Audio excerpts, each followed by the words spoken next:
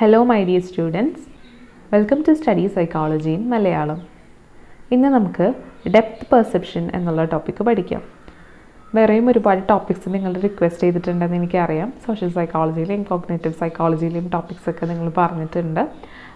ഓരോന്നോരോന്നായിട്ട് ഞാൻ വീഡിയോ ചെയ്യാം.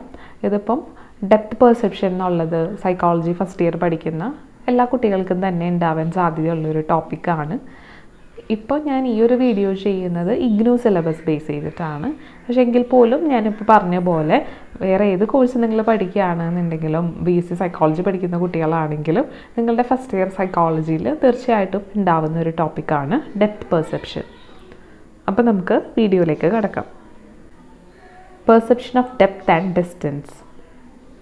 Depth perception refers to one's visual ability to perceive the world in 3 dimensions and thus enabling us to judge the distance of an object. അതായത് നമ്മുടെ ചുറ്റുമുള്ള ലോകത്തെ 3 ഡയമെൻഷനിൽ കാണാനുള്ള നമ്മുടെ ഒരു എബിലിറ്റിനെയാണ് ഡെപ്ത് പെർസെപ്ഷൻ എന്നുള്ളതുകൊണ്ട് ഉദ്ദേശിക്കുന്നത്. നമ്മൾ കാണുന്നത് അങ്ങനെ തന്നെയാണ്. ഇപ്പം നമ്മൾ എവിടെയെങ്കിലും നടന്നു പോകുന്ന സമയത്ത് അല്ലെങ്കിൽ യാത്ര ചെയ്യുന്ന സമയത്ത് ഒരു കാറ് എത്ര ഡിസ്റ്റൻസിലാണുള്ളതെന്ന് നമുക്ക് മനസ്സിലാക്കാൻ പറ്റുന്നുണ്ട്. അപ്പോൾ അതിൻ്റെ ലെങ്ത്ത്, വിഡ്ത്ത്, ഹൈറ്റ് എന്നുള്ള രീതിയിൽ 3 ഡയമെൻഷനും നമുക്ക് മനസ്സിലാക്കാൻ പറ്റുന്നതുകൊണ്ടാണ് ഇത് എത്ര ഡിസ്റ്റൻസിലാണ് അല്ലെങ്കിൽ എത്ര ഡെപ്തിലാണ് എന്ന് നമുക്ക് അളക്കാനായിട്ട് പറ്റുന്നത്. അപ്പോൾ ഇതാണ് ഡെപ്ത് പെർസെപ്ഷൻ. സിനിമയൊക്കെ കാണുമ്പോൾ ശരിക്കും നമ്മൾ 2 ഡയമെൻഷനിലാണ് കാര്യങ്ങൾ മനസ്സിലാക്കുന്നത്. ആ ഒരു സ്ക്രീൻ അതിലാണ് നമ്മൾ കാര്യങ്ങളെല്ലാം കാണുന്നത്. പക്ഷേ ചില സിനിമയിൽ നമ്മൾ 3D എന്ന് പറയുന്നത് എന്തുകൊണ്ടാണെന്ന് വെച്ചാൽ ആ ഒരു ഡെപ്ത്ത് നമുക്ക് പെർസീവ് ചെയ്യാനായിട്ട് ചില ടെക്നിക്സ് ഉപയോഗിച്ച് നമ്മൾ ആ ഡെപ്ത്ത് പെർസീവ് ചെയ്യിപ്പിക്കുകയാണ് ചെയ്യുന്നത്. അപ്പം നമ്മളും അതിൻ്റെ കൂടെ തന്നെ സഞ്ചരിക്കുന്നതായിട്ടും നമ്മളത് എക്സ്പീരിയൻസ് ചെയ്യുന്നതായിട്ടും ഒക്കെ നമുക്ക് തോന്നും നമ്മുടെ റിയൽ ലൈഫിൽ ഉള്ളതുപോലെ. അതുകൊണ്ടാണ് അത്തരം മൂവീസിനെ നമ്മൾ 3D മൂവീസ് എന്ന് പറയുന്നത്. Okay. The process by which we determine the distance of an object is known as distance perception. അപ്പോൾ നമ്മൾ ഇത്തരത്തിൽ ഒരു ഒബ്ജക്റ്റ് എത്ര ഡിസ്റ്റൻസിലാണ് എന്ന് ഡിറ്റർമൈൻ ചെയ്യുന്നതിനെയാണ് ഡിസ്റ്റൻസ് പെർസെപ്ഷൻ എന്ന് പറയുന്നത്. പെർസെപ്ഷൻ ഉണ്ടെങ്കിലേ നമുക്ക് ഡിസ്റ്റൻസ് മനസ്സിലാക്കാൻ പറ്റുള്ളൂ. ഇതൊറ്റ ഇതിൽ തന്നെ നമുക്ക് പറഞ്ഞു പോകാം. ഇവിടെ അത് സെപ്പറേറ്റ് ചെയ്ത് എഴുതിയിട്ടുണ്ടെന്ന് മാത്രം. നമ്മൾ ഇത്തരത്തിൽ ഡിസ്റ്റൻസ് മനസ്സിലാക്കുന്ന ഒരു പ്രോസസ്സിനെ നമ്മൾ ഡിസ്റ്റൻസ് പെർസെപ്ഷൻ എന്ന് പറയും എന്ന് എടുത്തു പറഞ്ഞിട്ടുണ്ടെന്നേ ഉള്ളൂ. Our brain uses both monocular and binocular cues to judge depth and distance. അപ്പോൾ നമ്മുടെ ബ്രെയിൻ ഇത്തരത്തിൽ ഡെപ്ത് മനസ്സിലാക്കുന്നത് നമ്മുടെ ഒരു കണ്ണുകൾ ഉപയോഗിച്ചിട്ടും ചിലപ്പോഴൊക്കെ നമ്മുടെ 2 കണ്ണുകളും ഉപയോഗിച്ചിട്ടാണ് എത്രത്തോളം ഡെപ്തിലാണ് കാര്യങ്ങളെന്ന് നമ്മൾ മനസ്സിലാക്കുന്നത്. നമ്മളിപ്പോൾ പറഞ്ഞ മോണോക്കുലർ ക്യൂസ് എന്താണെന്നാണ് ഈ ഒരു സ്ലൈഡിൽ എഴുതിയിരിക്കുന്നത്.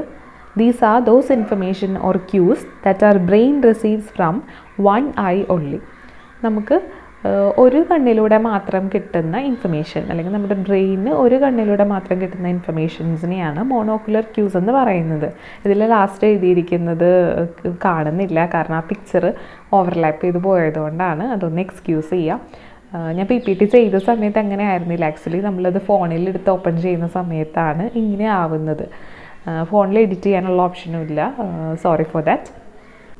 നമ്മൾ പല കാര്യങ്ങളും 2 കണ്ണ് ഉപയോഗിച്ചാണ് കാണുന്നത്. നമുക്ക് 2 കണ്ണിൽ നിന്നും ഇൻഫർമേഷൻസ് കിട്ടുന്നുണ്ടെങ്കിൽ പോലും ചിലപ്പം ഒരു ഐ കൊണ്ടും നമുക്ക് കാര്യങ്ങൾ മനസ്സിലാക്കാൻ പറ്റും. നമുക്ക് ഒരു ഐയേ ഉള്ളെങ്കിൽ പോലും അതിൽ നിന്ന് കിട്ടുന്ന ഇൻഫർമേഷൻസ് കൊണ്ട് നമുക്ക് പല കാര്യങ്ങളും മനസ്സിലാക്കാനും ഡെപ്ത് പെർസീവ് ചെയ്യാനായിട്ടൊക്കെ സാധിക്കും.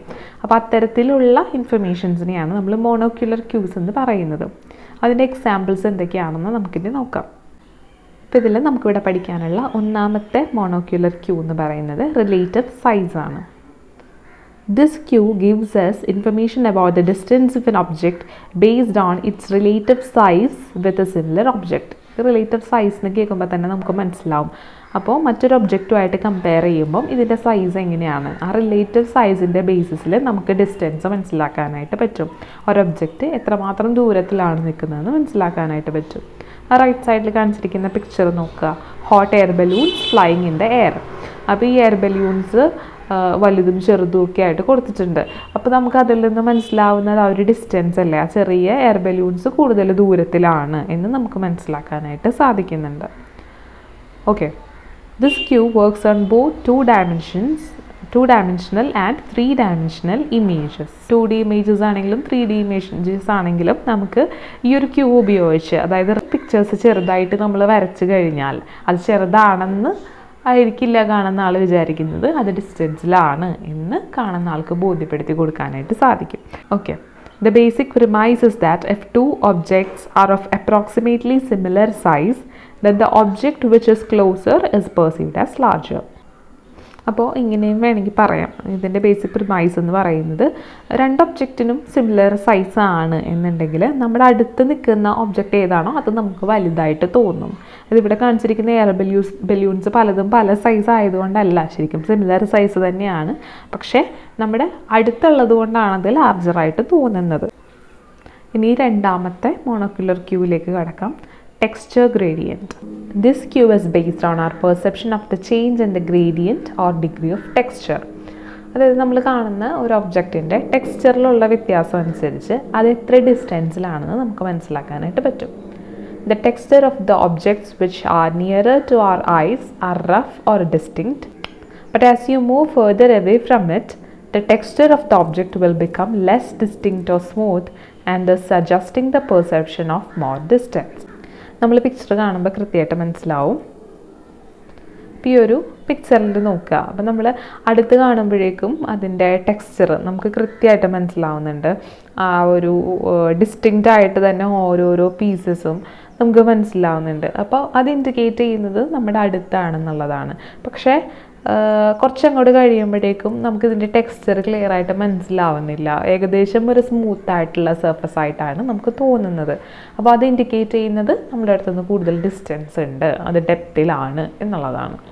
Okay, for example, if you look at your wall of the room from 30 feet it seems smoother, but if you look at the same wall from 1 foot you can notice the details on the wall. This change in texture correlates with the distance. ഇപ്പോൾ ഇവിടെ example എഴുതിയിരിക്കുന്നത് നമ്മളിപ്പോൾ കാണുന്ന ഒരു പിക്ചറിനെ പറ്റിയിട്ടല്ല, നമ്മുടെ വീട്ടിലുള്ള വാൾ എടുത്താൽ തന്നെ മതി. നമ്മുടെ ഭിത്തി നോക്കിക്കഴിഞ്ഞാൽ നമ്മൾ തൊട്ടടുത്ത് നിന്നാണ് നമ്മുടെ ഭിത്തി നോക്കുന്നതെങ്കിൽ അതിനകത്തുള്ള ഇറഗുലാരിറ്റീസ് ഒക്കെ നമുക്ക് മനസ്സിലാവും. നമ്മളിപ്പോൾ തേച്ച് പെയിൻ്റൊക്കെ അടിച്ചേക്കണോണ്ട് അത്ര ക്ലിയർ ആയിട്ട് മനസ്സിലാവില്ല. തേക്കാത്തൊരു വീടാണെങ്കിൽ കൃത്യമായിട്ട് നമുക്ക് മനസ്സിലാവും.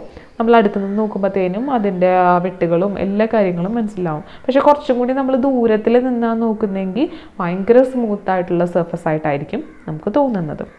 ഇനി അടുത്തതിലേക്ക് കിടക്കുകയാണ് ഏരിയൽ പെർസ്പെക്റ്റീവ് ഓർ ഹേസ്. ഇതെല്ലാം മോണോക്യുലർ ക്യൂസിന് എക്സാമ്പിൾ തന്നെയാണ് കേട്ടോ.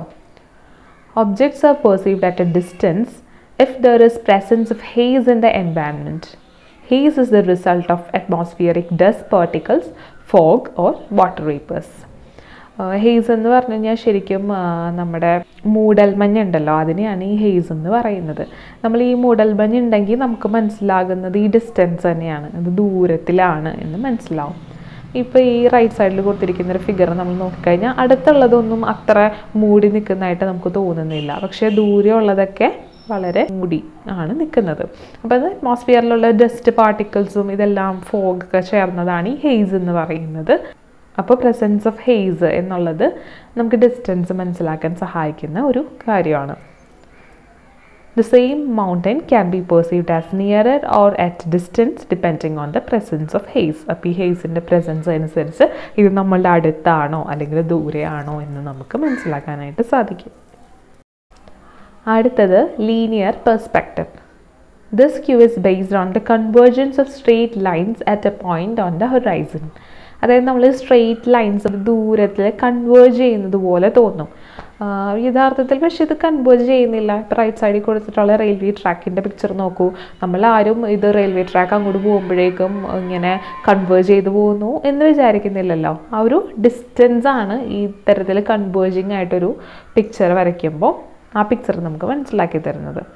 An appropriate example of this cue could be the perception of convergence of rail tracks at a distance. This cue suggests that closer the lines are, the greater will be the distance. അപ്പോൾ എത്രത്തോളം ഇങ്ങനെ converge ചെയ്യുന്നോ അപ്പോൾ അത്രയും ഡിസ്റ്റൻസിലാണ് ആ railway track പോയേക്കുന്നതെന്ന് നമുക്ക് മനസ്സിലാക്കാൻ പറ്റും. ഇത് ശരിക്കും IGNOU സ്റ്റഡി മെറ്റീരിയലിൽ ഒരു റോഡിൻ്റെ പിക്ചറാണ് കൊടുത്തിരിക്കുന്നത്, പക്ഷേ എക്സാമ്പിൾ എക്സ്പ്ലെയിൻ ചെയ്തിരിക്കുന്നത് റെയിൽവേ ട്രാക്കിൻ്റെയാണ്. അപ്പോൾ ചിലതിൻ്റെയൊക്കെ പിക്ചർ ഞാൻ ചേഞ്ച് ചെയ്തിട്ടുണ്ട്. അപ്പോൾ നിങ്ങൾക്ക് കൂടുതൽ മനസ്സിലാകുന്ന പിക്ചേഴ്സാണ് ഞാൻ ഇൻക്ലൂഡ് ചെയ്തിട്ടുള്ളത്. അടുത്തതെന്ന് പറയുന്നത് ഇന്റർപൊസിഷൻ or occlusion. When two objects are overlapped, then the object which has been overlapped or obscured will be perceived as further away than the overlapping object. നമ്മളിപ്പോൾ റൈറ്റ് സൈഡിൽ കൊടുത്തിരിക്കുന്ന ഫിഗർ നോക്കുക, മനസ്സിലായിട്ടുണ്ടാവും. വളരെ എളുപ്പമാണ് ഇൻ്റർപൊസിഷൻ അല്ലെങ്കിൽ ഒക്ലൂഷൻ എന്ന് പറയുന്നത്. നമ്മൾ ഇൻ്റർപൊസിഷൻ ചെയ്ത് കഴിഞ്ഞാൽ അല്ലെങ്കിൽ ഒന്നിൻ്റെ മീതെ ഒന്നായിട്ട് നിൽക്കുന്ന ഫിഗേഴ്സ് നോക്കിക്കഴിഞ്ഞാൽ നമുക്ക് മനസ്സിലാവുന്ന എന്താണ്, എന്തിനെയാണോ നമ്മൾ മറച്ചിരിക്കുന്നത് ആ മറഞ്ഞ് നിൽക്കുന്ന ഫിഗർ കൂടുതൽ ദൂരത്തിലാണെന്ന് മനസ്സിലാവും. ഇപ്പോൾ ഒരു ട്രയാങ്കിൾ കൊടുത്തിട്ടുണ്ട്, ഇവിടെ ഒരു സ്ക്വയർ കൊടുത്തിട്ടുണ്ട്, ഇവിടെ സർക്കിൾ കൊടുത്തിട്ടുണ്ട്. സർക്കിളാണ് മറയാതെ നമുക്ക് കംപ്ലീറ്റ് ആയിട്ട് കാണാൻ പറ്റുന്നത്. അതപ്പോൾ നമ്മുടെ അടുത്താണെന്ന് നമുക്ക് മനസ്സിലാവും. ട്രയാങ്കിൾ നോക്കിക്കഴിഞ്ഞാൽ ട്രയാങ്കിളിൻ്റെ കുറച്ച് ഭാഗം നമുക്ക് കാണാൻ പറ്റുന്നുള്ളൂ. അപ്പോൾ എങ്കിലും അത് ട്രയാങ്കിൾ കട്ടായി നിൽക്കുന്നതാണെന്നല്ലല്ലോ നമുക്ക് മനസ്സിലാവുന്നത്, മറഞ്ഞിരിക്കുകയാണ്, കാരണം അത് ഡിസ്റ്റൻസിലാണ്. അപ്പോൾ നമ്മൾ ഇത്തരത്തിൽ മറച്ച് വരച്ച് കഴിഞ്ഞാൽ അത് ഡിസ്റ്റൻസിലാണെന്ന് നമുക്ക് മനസ്സിലാക്കാനായിട്ട് അത് സഹായിക്കും. അതാണ് ഇൻ്റർപൊസിഷൻ അല്ലെങ്കിൽ ഒക്ലൂഷൻ എന്ന് പറയുന്ന മോണോക്യുലർ ക്യൂബ്. അടുത്തത് അക്കോമഡേഷൻ. അക്കോമഡേഷൻ്റെ പിക്ചർ ഞാൻ നോക്കിയപ്പോൾ ആക്ച്വലി ടെക്സ്റ്റുകളിലൊന്നും അധികം കൊടുത്തിട്ടില്ല, ചില ടെക്സ്റ്റുകളിൽ ഉണ്ടാവുമായിരിക്കും. IGNOU സ്റ്റഡി മെറ്റീരിയലിലും ഈ പിക്ചർ ഉണ്ടായിരുന്നില്ല, എങ്കിലും ഞാൻ നെറ്റിൽ നിന്ന് കിട്ടിയിട്ടുള്ളൊരു പിക്ചർ ഇൻക്ലൂഡ് ചെയ്തതാണ്. Even though this cue occurs with both eyes, it is still considered as a monocular cues. അതായത് ഈ ഒരു അക്കോമഡേഷൻ എന്ന് പറയുന്ന കാര്യം നമ്മുടെ രണ്ട് കണ്ണുകളിലും സംഭവിക്കുന്നുണ്ട്, എന്നിരുന്നാലും ഇതൊരു മോണോക്യുലർ ക്യൂ ആയിട്ട് തന്നെയാണ് കൺസിഡർ ചെയ്യുന്നത്. It is known as accommodation because the size of our lenses accommodates themselves based on the distance. Our lenses become thicker when an object lies closer to eyes, while it become thinner when an object lies at a distance.